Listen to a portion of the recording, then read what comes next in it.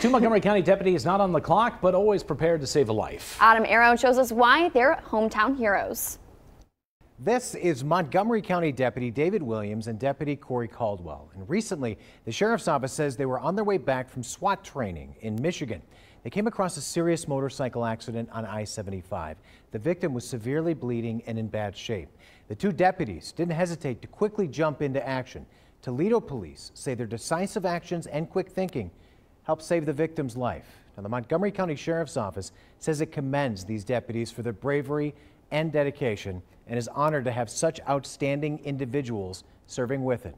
Now, the Sheriff's Office also extending its heartfelt wishes for a speedy recovery to that crash victim. I think for their actions and dedication to duty, Deputy Williams and Caldwell are both the definition of hometown heroes. And if you know someone that's a hometown hero, please let us know. Grab your phone and scan that QR code. You can chime in your submission through our app. We just need a description of why they're a hometown hero and a few pictures or video.